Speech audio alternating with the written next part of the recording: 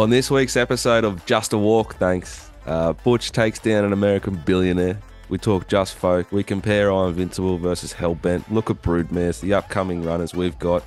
We look at if there's any value in the Queensland future markets and a little bit more. Hope you enjoy the show. Have a great day. Bye for now.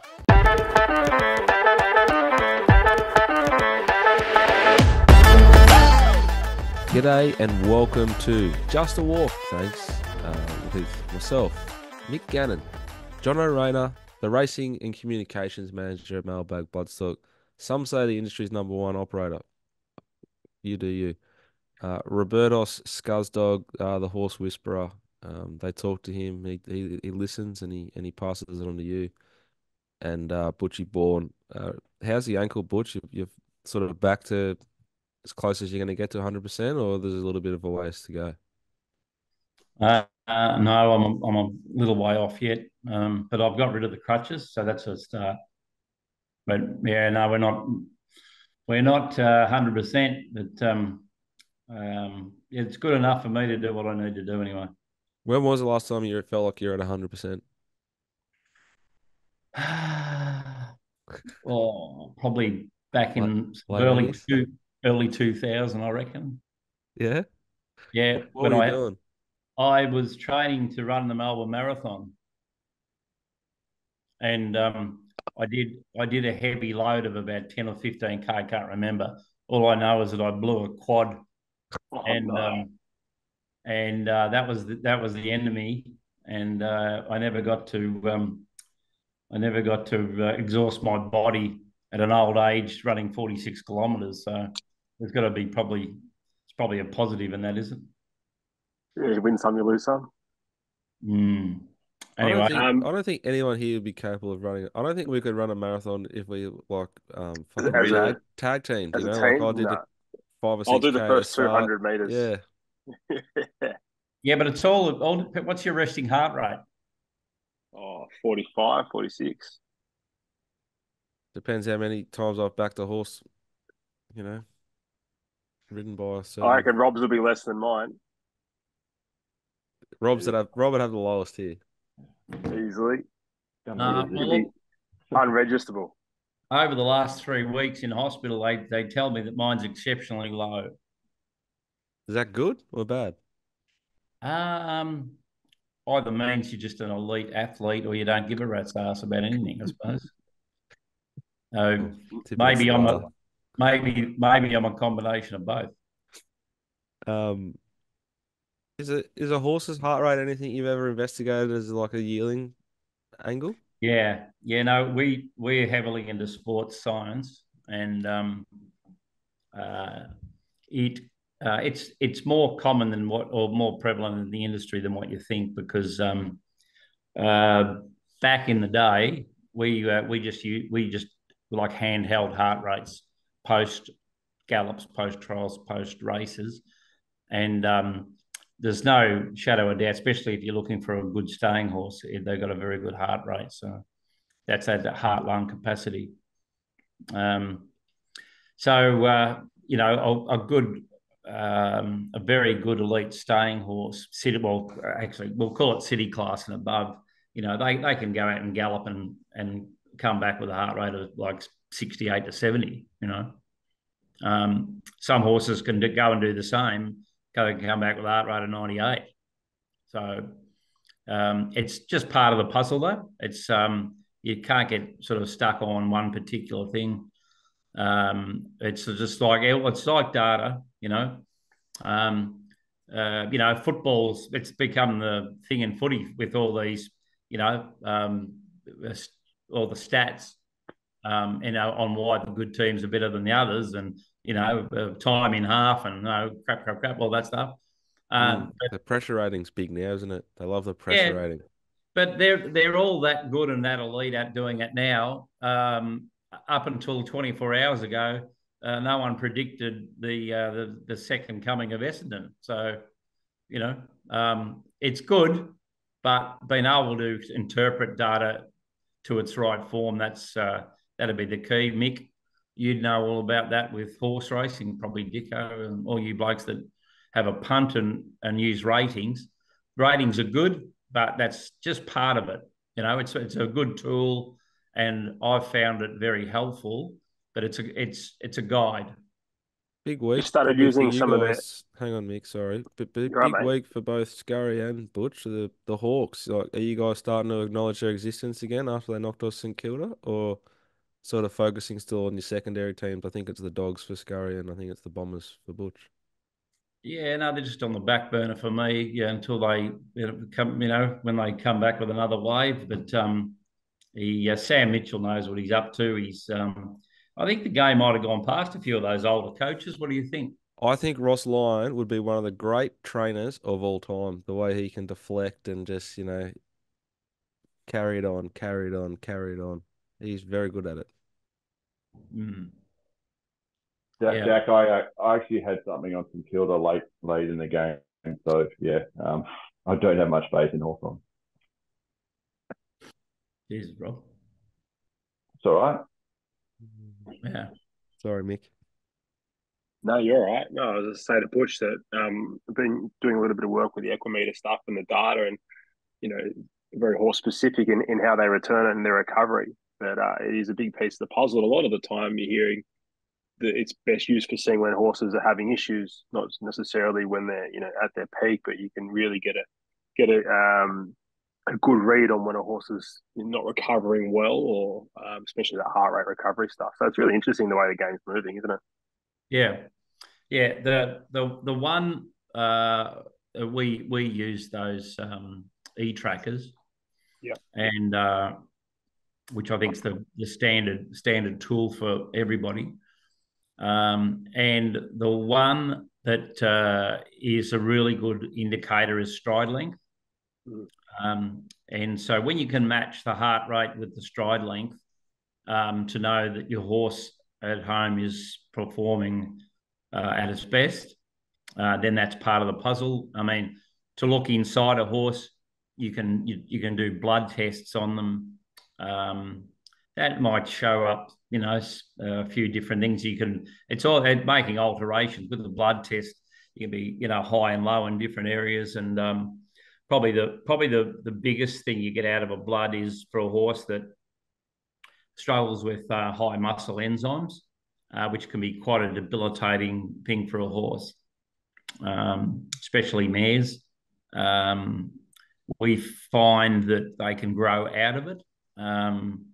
So that's, I think if be a bit patient and you handle your horse and manage it properly, you can get through the other side of it. Sometimes they spend a lifetime battling the disease itself. There's probably some good horses that.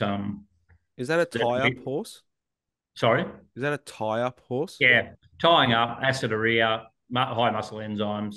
And I would say that, when you're watching a race and you see a horse back in the field and he peels out and goes whooshka and then comes home at the rate of knots, I guarantee you that the muscle enzymes are well within their parameters when a horse performs like that, because they might, if a horse hits back in the field and lets go, and then one day he just doesn't let go, that could easily be part of the puzzle, So it's, to me, in a blood test, it's paramount that you get those levels extremely right. So yeah, it's at the end of the day, I suppose I've been around too long now, but at the end of the day, read your horse, a bit like Rob does in the mounting yard. They can't talk, but they'll tell you. I mean, if your horse sweats every time and then doesn't sweat, what does that mean? If the horse is calm and then one day does sweat, that's probably more of a concern, I'd say. Just sit back and look at them and read them. And, it's not an exact science, but they are animals. So you just, treat them accordingly. And the easiest thing you can do as a horse trainer is stand there and look at your horse in the mounting yard and say, well, how does this stack up with these other horses? And that's for a young trainer, that would be the key. I would say, how does your horse look? Now, if you haven't got the ability to say that it doesn't look as good as the rest of them, then you're probably in a bit of trouble. But it's, if you don't think that they look good enough, then that's probably a good start to find out why. Yeah, good start. Hey, speaking of good horses, Just Folk, Jack, was impressive again in the Hollandale. It was a rewarding result, but a frustrating result at the same time to get knocked off by a horse at that price. Although he's, a well-credentialed horse, and you could see that before and after. Um, yeah, frustrated a little bit, but proud of him, and I thought the ride was perfect. I think the horse would have relished a little bit more tempo, but I don't know if he would have relished making that tempo. So I think the ride was really sound. He travelled deluxe. He really enjoyed the heavy conditions. Picked up 90 grand. I think that ticks us over 500,000, John. And we'll run in 3 weeks for his last run of that prep and name him up at the big dance. Shout out to PBL. Phenomenal race. Great idea. And we're looking forward to being at Royal Randwick on Melbourne Cup Day.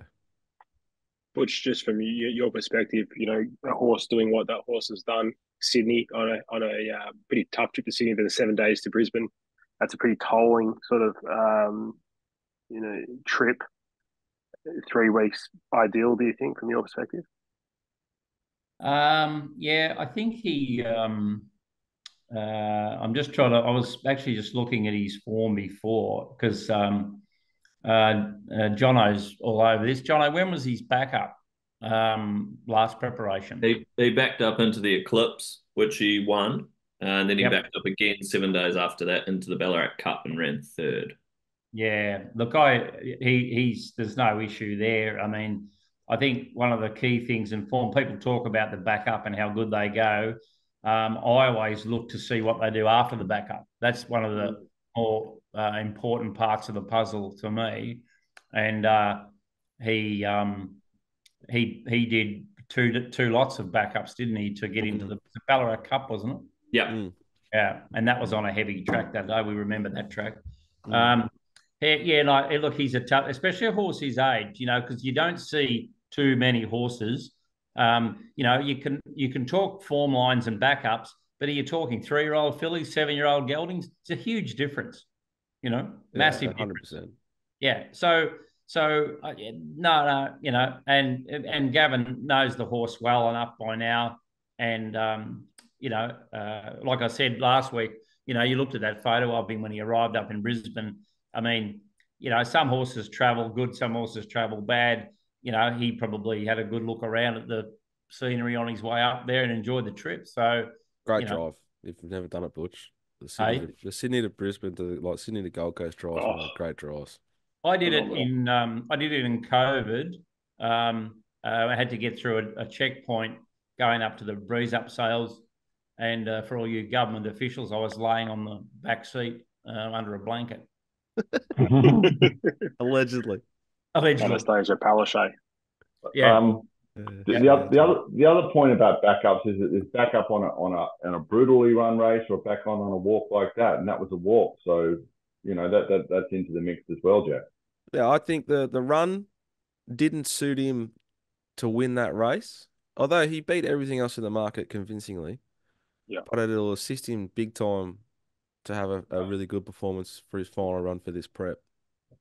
But Huerta on that speed was millions, not $3. His 2,000 meters back to 1,800. Our boy didn't get a chance to be last man standing, to be brave. He's got out sprinted by a horse that's a proper Group 2 weight for age. Wet track star, which I did put a bit of a note in on my notification. Why is it this price? You saw that, Jack? Yeah. It was a weekend of just trying to pray and adjust for rain, wasn't it? In racing, footy, one of the great escapes, Gano. I had the under 45 in the Para Broncos game. 44 points were scored with about 27 minutes to go, and I turned it off. The anxiety was like it was hurting my stomach. Into Just Folk to play. So I saw the score was the same when I was bathing Teddy like 20 minutes later. And I was like, oh my God, this could be one of the great escapes of all time. And then I had to wait, 14 hours for Just Folk to kick off. And then at the 250, I was just going, please, boy, be tough. Just be tough. Run second, run third. And he was. He Good. is tough. And He is tough. Just He for was just for first time listeners, Teddy's a newborn. yeah, Teddy's my uh third. what do we reckon? 4 week old, I'm saying. You tell 4 week old us. son, the third and the final. I'm no longer at stud. Good Can't man. Good can't do man. anything. Anyone out there that's good with a scalpel, reach out. Want to sponsor the show? Oh, well, how's this? I don't know if this is Jack, appropriate for our myself, podcast, but I'm ready. we're in bed last night and I'm doing the form for Sandown because you got a young family now. I got to spend some of my time working while she's mothering. I look over at her phone and normally she'd just be scrolling and finding reels that make her laugh. Guess what was on her screen? I think Butch will probably get this. A big word starting with V. She's booked me in. It's too good. Well, if you come to Seymour, we'll stick your head in a gumboot.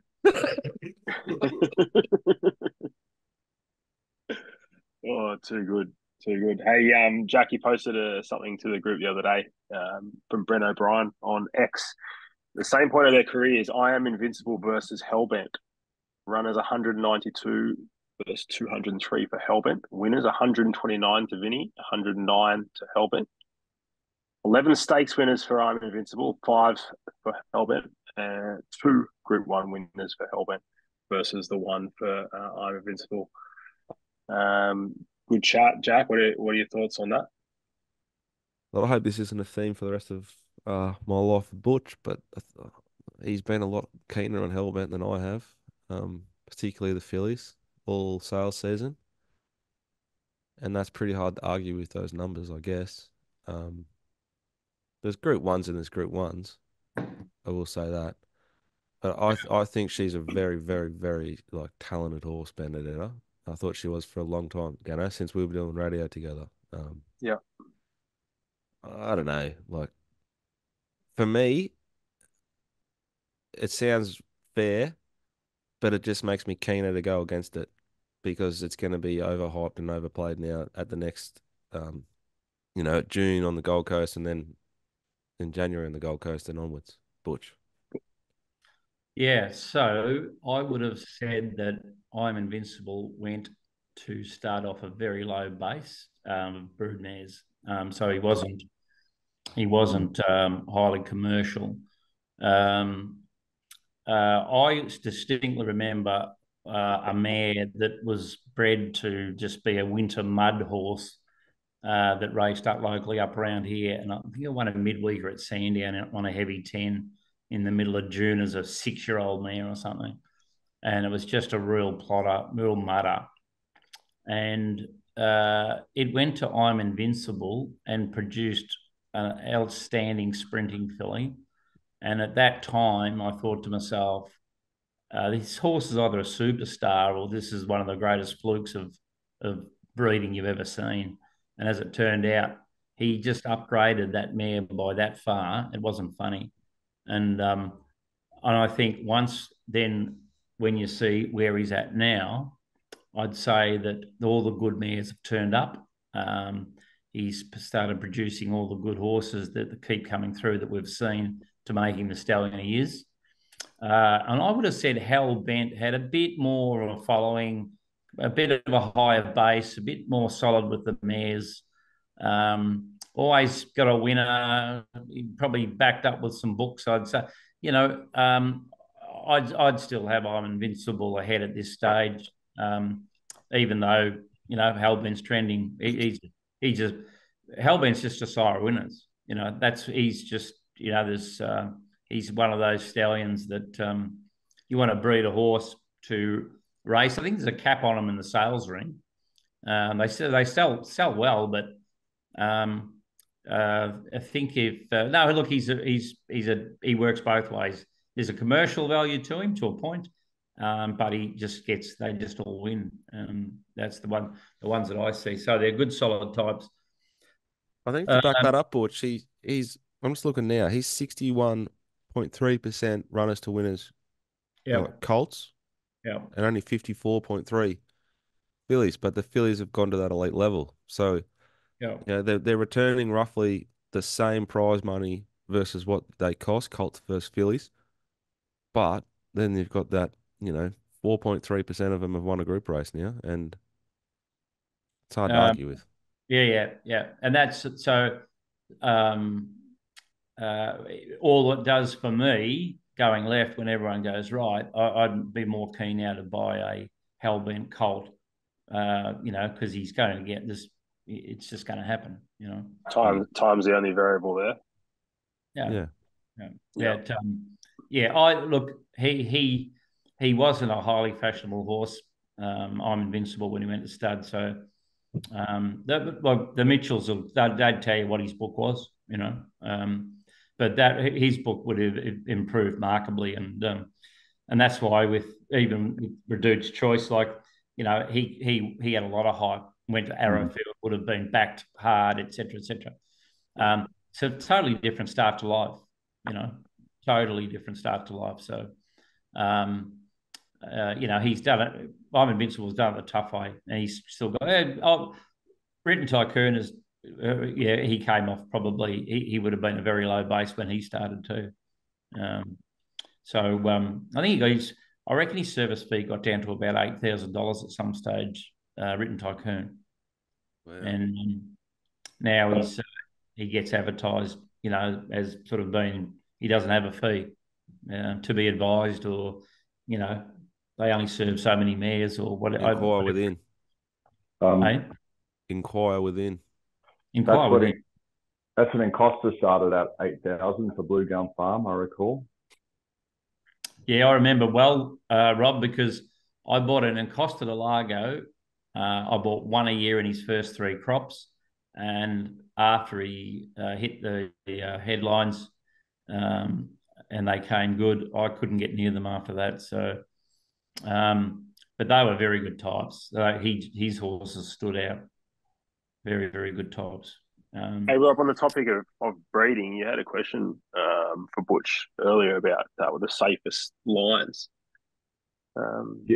Yeah. Look, I'm just it's all recency bias, but I was thinking it'll be something like that Danehill, like with Duke's Choice line crossed with like the Cross and Largo. But I hear I'd be breeding an elephant. So over to you, Butch. What would you, if you had, what would be your pick for it? This has got to get to the races and it's got to win a Saturday race. What would you be looking for? Well, when you're breeding to, like you've mentioned, Reduce over in Costa, but you got to pay probably, and a lot of people, like I said about horses in mounting yards, which is your forte. At the end of the day, they're horses, they're animals. So when the mare produces a foal, it doesn't matter what the cross is. I mean, look at the foal, look at the type of, the conformation and the whole physicality of the horse itself. So I don't think enough is being put into, a lot of people look at, they buy, you've seen the commercial mares, these Group 1 mares, and they just rattle them off to the best stallions that are standing around, the top 2, 3 or 4, and they can breed some horrendous types. And some mares which come from obscurity can just every year produce a magnificent type, which becomes a good racehorse. And they're just, I think Godolphin, they've got a mare, can't think of her name, but she went to, starts with E. It starts with E, the Essasauria or something, the Astern and Elise one. Is that what you're thinking of? Yeah, I think Astern, Elise, which is Sepoy, I think, and Hello Crown. Is that another one, or was one of them by Hello Crown? But yeah, she just went to everything and just produced really, really good horses. So every now and again you get, and one of the best mares going around in our generation was 8 Carat, and she was unraced. And she was one of the, what do they call them, blue hen mares. She was one of the best going around. But the Reduce, Encosta Cross produced 8 stakes winners. So that's a very good return. And also produced the last Tycoon mares also produced 8 stakes winners to Reduce's Choice. So he was just a good stallion himself anyway. But you can, if you go and look at enough at the sales, Rob, you can certainly see Reduce out of an Encosta mare that on type hasn't worked. And I'm just going to put that down to just that, the physical type of, because Reduce was a big horse. He was a decent animal, So speaking of generational mares, Butch, Imperatrice, your man John Stewart over in the US, he'll make his way over again, no doubt, and hang out in the Gold Coast. They reckon he's going to pay $6 million for Imperatrice. So we're going to have a little nearest the pin here. Person who's furthest away from the pin has to pay for the next dinner when we all get together. So we'll start with you, Rob, and we'll go around the table. What does Imperatrice sell for? $5.6 million. Jack? 6. Rob? Rob. John, you want to have a crack, son? I was going to go 6 as well. Yeah. Well, you can't be the same. Too Well, late. 5.9. Oh, jamming me. Here we go. Butcher goes 6-1. Well, he'll go up to 6. He went up to 9 for the Winx one, wasn't it? Like he said he would. So just back that he'll get all the way there again. So who's the highest at the moment? Jack at 6. Jack at 6. Yeah. Well, this is like shooting fish in a barrel. 6.1 for me. Oh. But just on that fellow, what's his name? John Stewart. Yeah. From Resolute Racing. Yeah. Look, I don't think we're in danger of crossing paths. He says a lot of things and doesn't always back it up. So,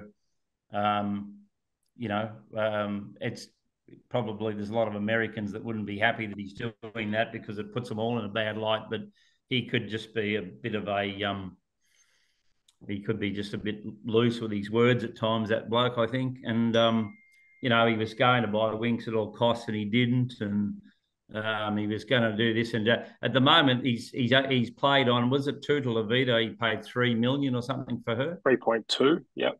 3.2. Well, he knows he's going to probably earn money back from that. Then she's worth X, and that's a really low, safe play. When I say low, this guy's talking in telephone numbers, and he's full of hot air at the moment in my eyes. So stop talking and just do something, because the smartest people in our industry don't talk like that. So so he hasn't got into that category yet.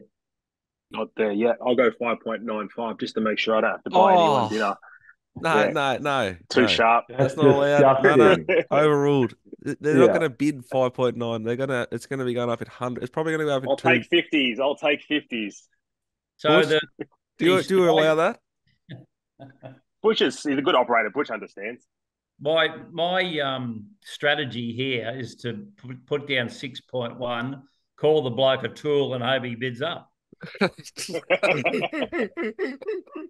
Oh, there he is. He's gone.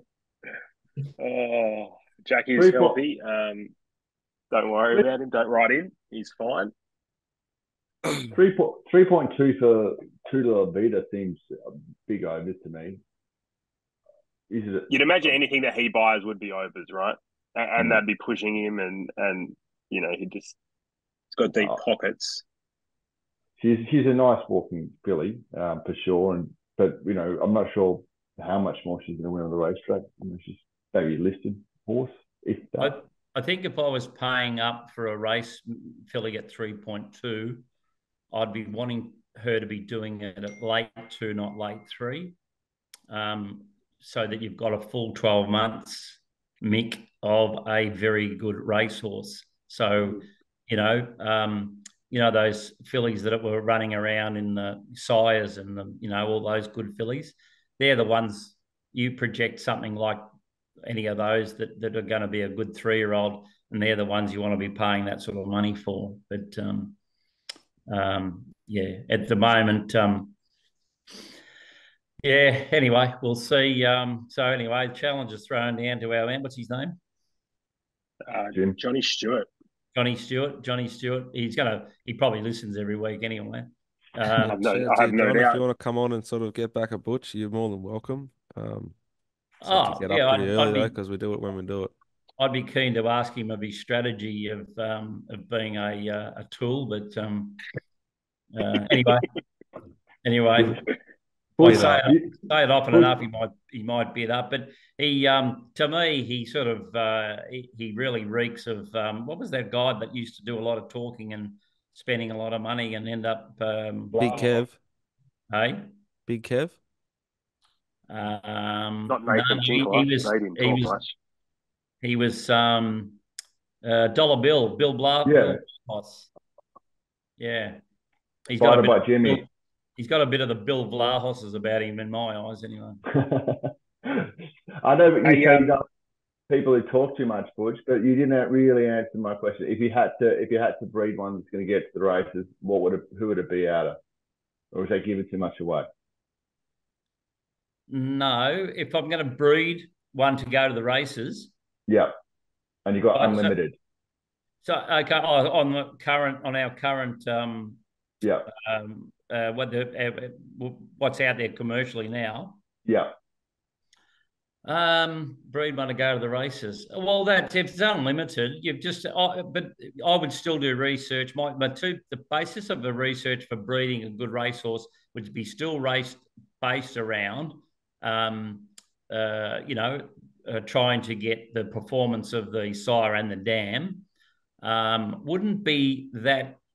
I wouldn't be that stuck on having a Group 1 winning sire and a mare that's produced anything or, overly fantastic, but more so the cross and more so physical type, matching to physical type. Names don't mean much, Rob, when you talk about that, because, you can go through all the obvious ones. But I'm very well aware that some of the best mares can be maiden winners or, two-start winners or unraced and still have a very good career as brood mares. So, yeah, I'd sort of tend to go down that path. But you'd certainly be buying out of a good family, like you'd forgive the one you've got, but it would be a really solid background, Hey, Rob, I know you're probably looking to have a bet at Hawkesbury. Anything you like Queensland futures-wise? Have you had a look moving forward? Any runners in Sydney that were progressive enough to go up there and get some cash?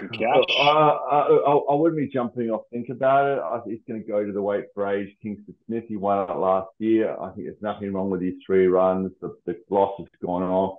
For my mail, the horse is going really well in himself. And 1400 quick run race, I think he could bounce back at a bit of a price.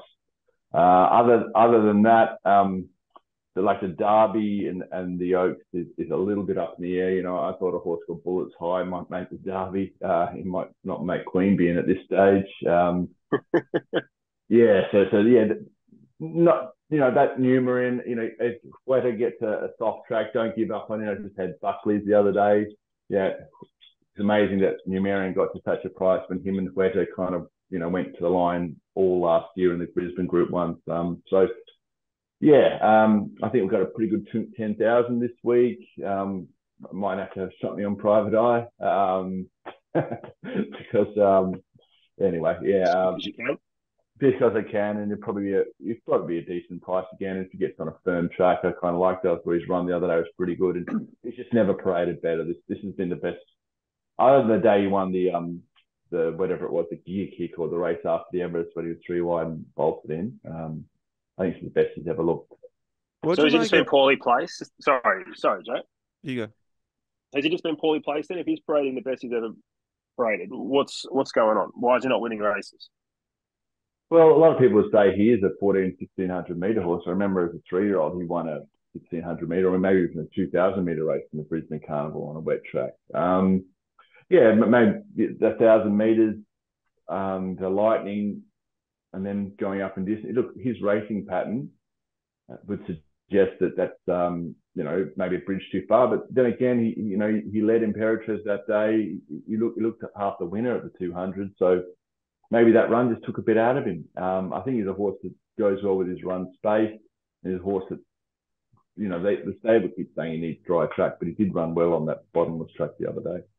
Rob and then Mick, Corniche, 3-year-old colt, PB Saturday, heavy track. Off a little cheeky jump out. Love him. I reckon he's about a length and a half off being a proper horse. He's a 3-year-old, so he's going to have to throw him in if they throw him in this prep still in Queensland. Rob, what do you think of the horse? And then Mick, do you know where he's going? I love the horse. We've backed him every start in Sydney this time in. He ran good races without winning every time. I think he ran seconds and thirds, so all at good prices. And I actually did one of my rare interstate bets. We backed him on Saturday. So I thought it was a gutsy win. I didn't like it at the 200. I didn't think he was going to win at all, and then he somehow grounded out. Whether that was the J-Max factor jumping on a little bit, I don't know, but.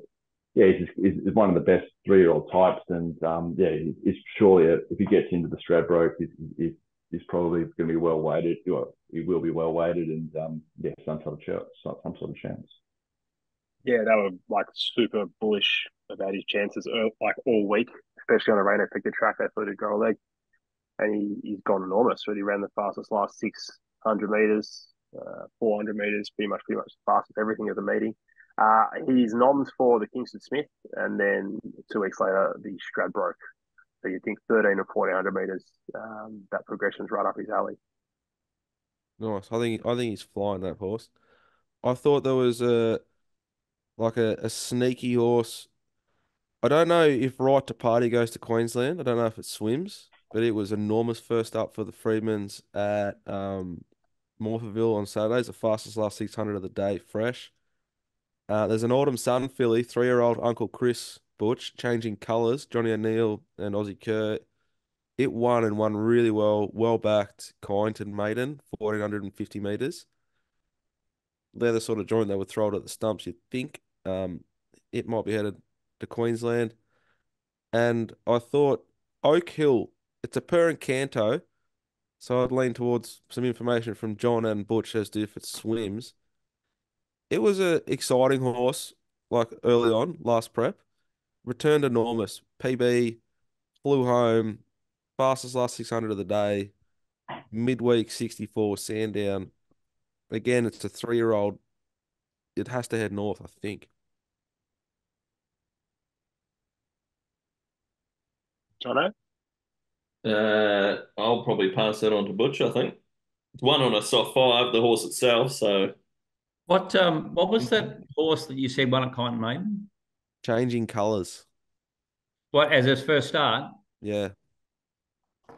Yeah, it just Autumn Sun depends. filly. So, Autumn Sun filly, yeah. Well, it's a bit trendy at the moment to have one, isn't it? Oh, yeah. Yeah, there's one at Pakenham Thursday night having its first start of Chris Waller's, but it's had like 12 trials.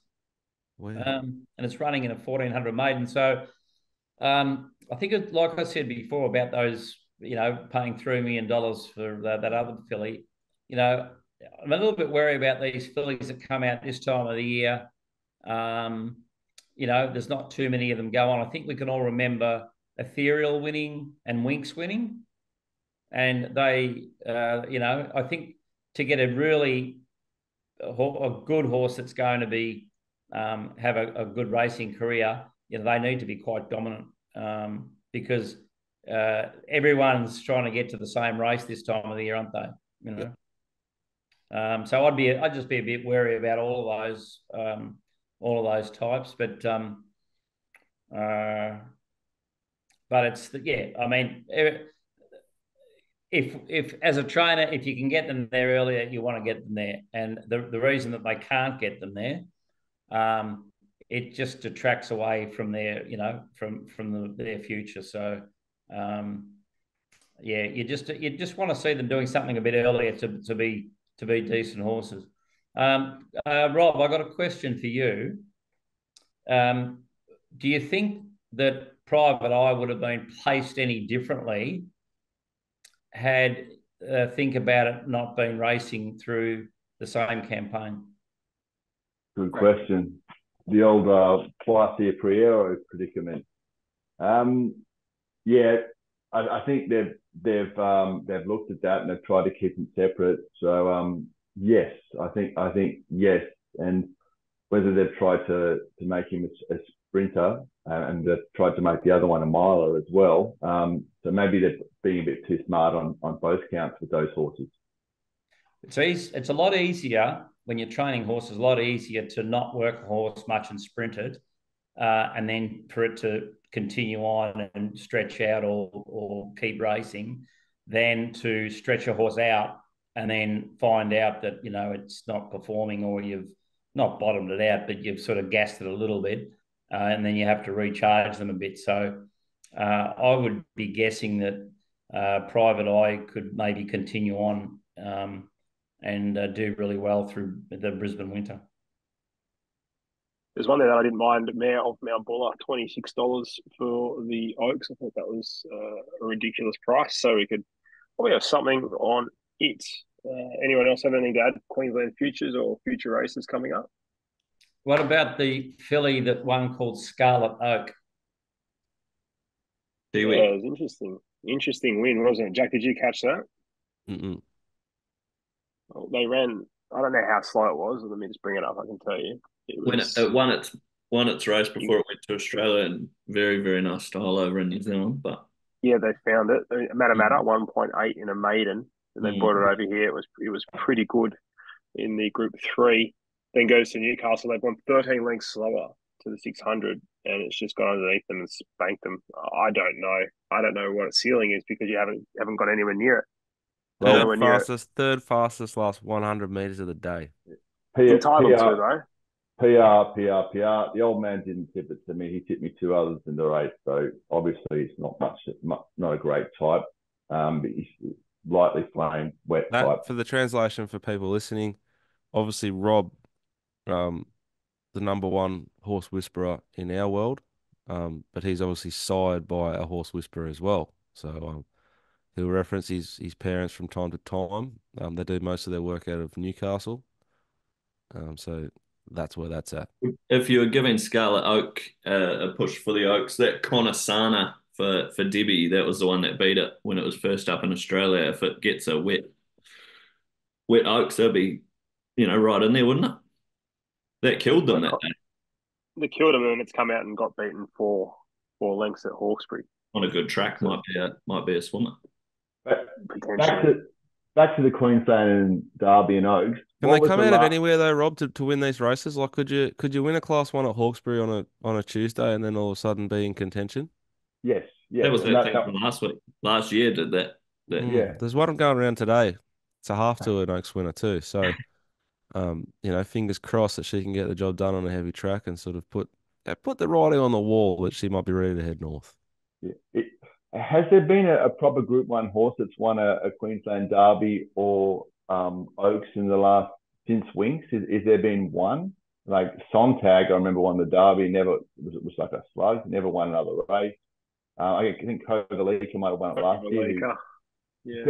That's like a solid Group 2, 3 maybe horse, in Sydney. So does that make it a Group 1 horse in Brisbane and Adelaide, maybe? Yeah. Mr. Quickie, what would have won a Turak? Duas won a Queensland Oak. Yeah, well, she's probably the best. She's the best. But Mr. Quickie won a Stradbroke, didn't he? He won a big Group 1 at Caulfield. Jamie Carr rode him. Turak, was it Turak? Won something. But you're right. And the Derby. Yeah. Oh, well, okay. Well, yeah, he's the exception to the rule. But he's obviously that class of horse that is one on class over the Derby as opposed to being a stayer, I'd say. Seamus. No, it is. Our filly should go well today, Jack. I'd be very disappointed if she doesn't run a big race. I expect her to be very, very hard to beat. That He's is up and until about. He's up and about. we talk about race 6, number 1. She's been heavily backed in the last couple of hours. Yeah, Mm. into favouritism now, deservedly so. Ludicrous. The move for the other thing early. Upcoming runners, Jono. Obviously until Valhalla today at Hawkesbury race 6. Anything else coming up this week? Nothing else accepted at this stage, but there were a few nominations for the weekend. Couple of trialers going around. We will probably have Poland and maybe another horse run in Adelaide on Saturday. There we go. There's a definitely push. going to have Poland running in Adelaide in a nice race for him to get his confidence back. That's all I have off the top of my head. We've got a couple of horses in Melbourne just on a bit of a sort of waiting game, treading a bit of water, waiting for the water to come. We want a bit more give in the ground before we unleash them. So Poland will be the main play for us on Saturday and in Adelaide. Send them up here, mate. It hasn't stopped raining for 3 weeks. Mm. Couple going to the trials, won't be too far away. Order to charge will be probably at the races this time next week, heading to the races. So that'll be good for Beery. Good to see how that's going. Any shares available? What's the horse of the week, Jono? Who are we getting into this week? Is it the Alabama Express? It would have to be Butcher's horse, the old Churchill. All right. It was a decent push there from the breaker who's got him in pre-training. You saw him there with the vision of him getting slapped with the towel and the towel over his neck and everything in the gates there. He didn't flinch whatsoever. He's just That's what I do to Das when we're putting on the mat here, getting my sort of Earl Woods on already. You know what I mean? Just trying to really get in his head and make sure he stays focused, keep the head still, just keep it steady. 1, 2, 1, 2, and that's what they're doing with the Churchill colt. No, he's returned second prep, great order. He'll be probably going to Nathan in a fortnight or so. But no, he's got every chance to be an early 2-year-old runner, and still about 25% left in him if you want to get involved. He was bred and reared on Kerry Tibby's farm, which was Goodwood Farm, which produces very, very good Group 1 horses. Kerry's been a leading breeder for many, many years, and she is so concise with her feedback on every horse. I bought a few horses off her over the time. Very good. And she almost guaranteed this horse. She said he is bomb-proof, he's tough, he eats, and she said, don't worry about what anyone tells you.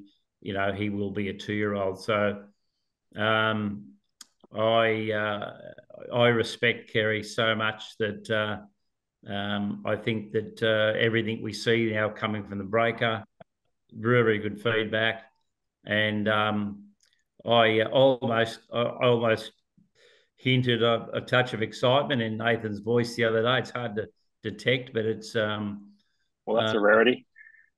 Yeah. No, I thought there was a little high pitch there at one stage, either that or he jumped off the fence or whatever he was doing. But he was. Where's Jack gone? Come on, mate, stay with us.